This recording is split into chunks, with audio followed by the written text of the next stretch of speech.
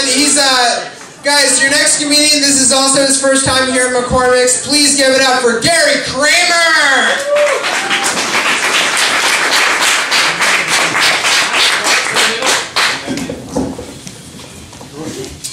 So I've got a little bit of an embarrassing confession to make. I'm not actually this 6-foot-tall Irishman that you think you see before you. I'm 2 midgets in a very elaborate costume. We're very sneaky. Those of you who aren't laughing at that joke are looking me up and down like, where are they hiding? Fucking contortionists. Fucking in there somewhere? What the fuck? So the Giants won on Sunday. Boo! Obviously you've heard. I really don't care about football, so I probably wouldn't give a shit. I'm just tired of all my friends who are Giants fans, like, coming up to me and being like, dude, we beat the Patriots! Really? You beat the Patriots? I was not aware that you were a professional footballer. You must be seriously fast, because it's like an hour after the game. I'm amazed you got here so quickly. So, you know, I'm not that big into football. I like Indiana Jones. So I respond, dude, did you see Monday night? I broke into this tomb. We went to steal this statue, and this boulder came after us, and we were like running away, and there were darts flying everywhere. It was crazy, but we managed to beat the Nazis. So, sometimes I hate living in Virginia, and it's not, you know, the charmingly random murder sprees, it's not the thinly veiled racism and homophobia. I can deal with that, you know, I'm a straight man, I'm white, I already made it through school, I feel like I'm safe from all that shit. It's the name, Virginia. We were named for Queen Elizabeth, the Virgin Queen, making us the only place in the world to be named for the fact that some old dead lady could not get laid. Fucking worst place to live ever. So, this whole green movement's all the rage now. You know, it's fucking everywhere. And I mean, I'm fine with it. You know, I understand. Like, we get all our shit from the earth. Maybe we want to have that around for a couple more years. Probably a good idea. I just think people take it a little too far sometimes. Like the new Coca-Cola commercial, they have like the spokesman come out and he's like, for every Coke that you buy, we'll save a polar bear. You know, it's not that immediate, but you know, that's the gist. To me, that seems dangerously close to him being like, fucking buy the Coke or I will ice this polar bear. I'll fucking do it! That's why Coke cans are red, and that's polar bear blood. You're drinking a cold, refreshing glass of polar bear blood. So, you always see in the movies, you know, you have like the bank robbers come in, they got their ski masks and their shotguns out. They're like, everybody get on the floor. So I've enacted a plan to prepare for this eventuality. Whenever I go into a bank, I carry a ski mask with me. So that when they come in with their shotguns, I can just slip on my ski mask and be like, yeah, everybody fucking hit the deck. Everybody down. And they'll be like, who are you? I'll be like, I'm Mike. I was at the meeting. You don't remember me? I forgot my shotgun. Could I borrow one of yours? Thank you. Fucking hit the deck, Susan. I'm sorry. I'm on their side now. Boom. Susan's dead because she did not prepare. I prepared. That's why I will survive the bank robbery. That's about all I have, actually. So, have a nice night.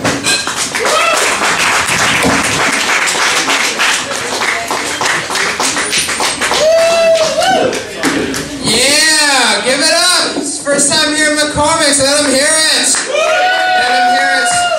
Guys, I'm going to do another drawing for Funny Bone tickets. What do you think about that? Yeah, guys, what's it? Gary Morton is the headliner this weekend? Huh?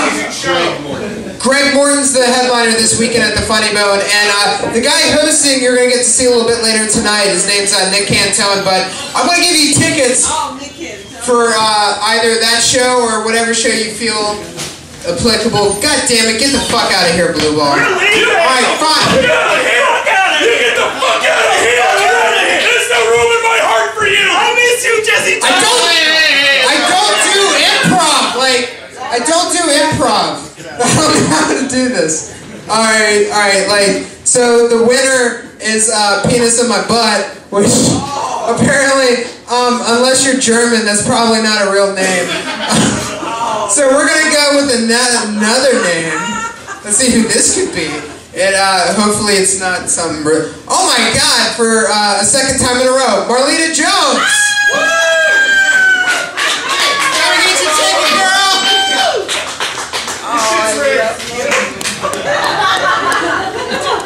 She's got a stick on that foot. She's got hooks by that kid! She's got... Congratulations, Marlita. I'm going to do another drawing later, so don't you guys fret. With that being said, I'm going to bring on your next comedian. You ready for that? You guys are in for a treat. This guy's a regular of the Richmond Funny Bone. This guy's really funny, one of my favorites, good friend of mine. Give it up for Jesse Thomas. This weekend, please give it up for my good friend, Mr. Nick Cantone. Yeah, let him hear it. Ray Bullock, everybody. Guys, we're getting to the home stretch. Your next comedian. This guy fucking crushed it at the Richmond Funny Bone tonight. Please give it up. Have a good night, Simone. Drive safe. Drive safe, Simone's friend. Whoever that is. I don't know. I haven't met her yet. But with that being said, I'm going to bring on your next comic. This guy's hilarious. Please give it up for the very funny Mr. Bounce Adams.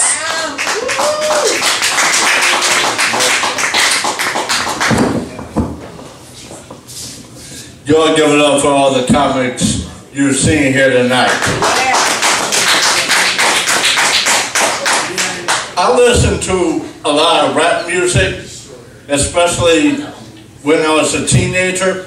And I tried to convince my parents that rap music was very philosophical. I told them that NWA stands for Nietzsche with attitude. But then my parents told me, no, NWA stands for nutcase with autism. So don't all that shit. It's fucking funny. Like, I finally figured out why they're not allowed to teach sex in schools. Think about it. Teachers tell you that Christopher Columbus discovered America. Try and apply that same concept to porn stars discovering the G-spot. You didn't discover shit. You may have landed on it by accident. Oh man. Shit. Where the hell was I going with that? Oh yeah. I was watching TV recently and I saw Donald Trump and he said America needs a president who has a strong work ethic. Yeah, Mexicans. Nothing boosts the American spirit like clean dishes. And who else is going to rape Al Qaeda with leaf blowers?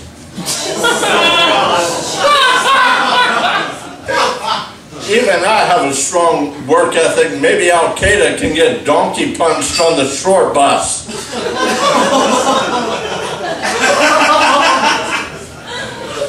Time to ring the bell. Oh, please don't, Mr. Bounce. Please don't. No, no, no. Thank you for calling Capital One. Oh, shit. That is my time, y'all.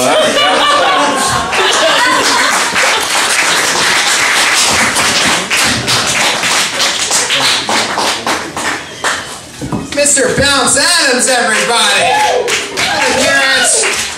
Love that guy. Your next comedian, you can find him on Chris Comedy on Twitter. Also, you know, your next comedian, he won't watch the Super Bowl unless there's a team with a derogatory name to, you know, Native Americans. And with that being said, please give it up for the very funny Mr. Chris Martin.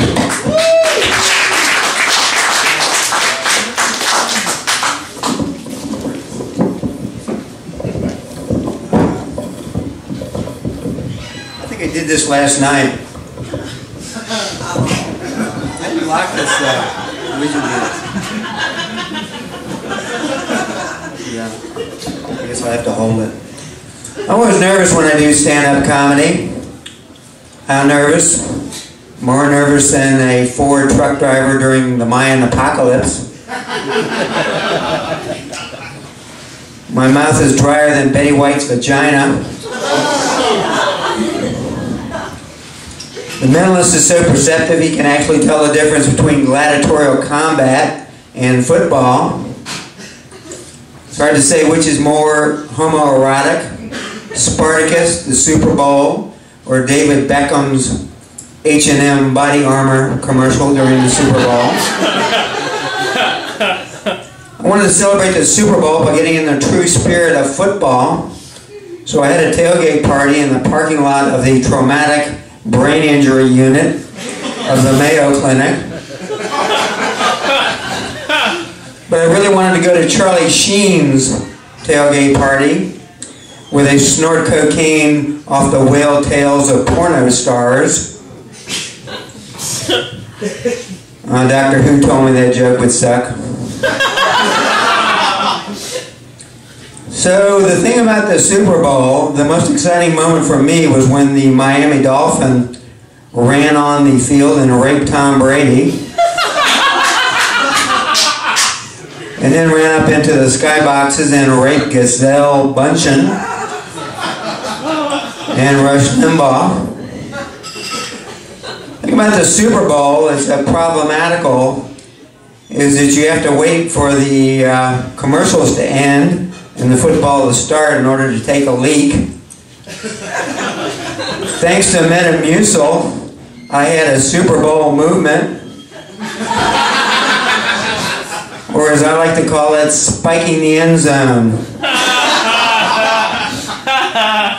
GoDaddy got in trouble for objectifying women, supporting the Stop Online Piracy Act, and to boot, the founder of GoDaddy, Bob Parsons, shot an elephant. So it was only appropriate that during the Super Bowl, the GoDaddy commercial featured a semi-nude Danica Patrick shooting an elephant, Kim.com, and Bob Parsons in the foot. David Beckham showed a lot of skin during his commercial for H&M body armor. Finally, an asshole with more tattoos than Janine Garofalo.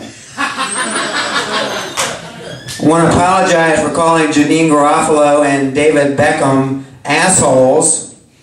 I really meant to call them douchebags. Exciting Apple commercial in which Steve Jobs ran down a Chinese assembly line in gym shorts, throwing tiny hammers into iPads.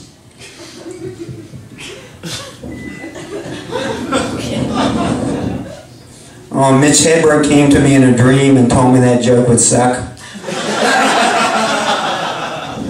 So the Apple Skybox served extra spicy hot chicken and sprinkled with hexane.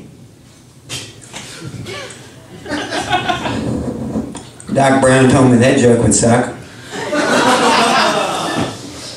So I lived near Bird Park, and I heard a scream during the Super Bowl. It came all the way from Carytown.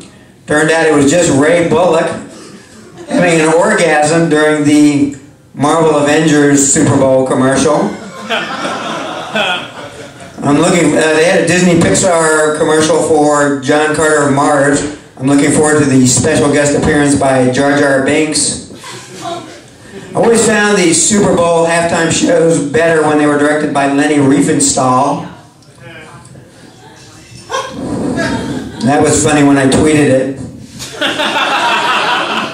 So Madonna had a wardrobe malfunction during the halftime Super Bowl show, or her hip replacement popped out.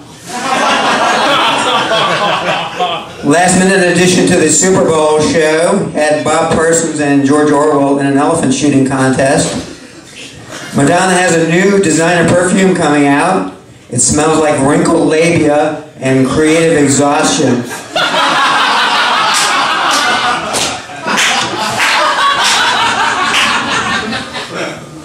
During the lingerie ball, Seal, the singer, was spotted on the sidelines scouting for his next wife.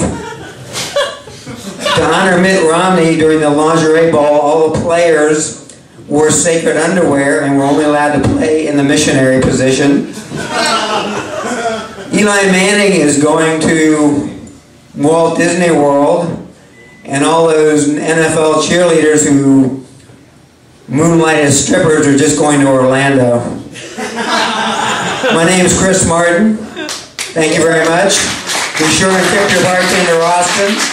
Welcome back to the stage, your MC, the marvelous Jesse Jarvis, featured in RBA Magazine. Chris Martin, everybody! Follow him at Chris Comedy on Twitter. Very funny guy, man. You know what? Before I bring on your next comedian, why don't we do another drawing for Funny Bone tickets? Why the fuck not? How about this? Let's see who this is going to be before these people try to leave. It's Clay Schofier. Clay? Oh, good job, buddy. You won! Let me get you your tickets. Here you go. Mid 2. That's good for 2 tickets to the Richmond Funny Bone. Date night, huh? Yeah? What you think about that? Give it up for Clay, everybody. I'm gonna do one more drawing tonight before the show ends. So if you want to fill out those empty slips of paper next to the green bucket. I'm gonna do one more drawing so you can win more tickets. With that being said, are you ready to meet your next comic? Yes, sir. This guy is one of my best friends, and he is a fucking hilarious comic. I want all of you to give a big round of applause for Mr. Roy Rogers!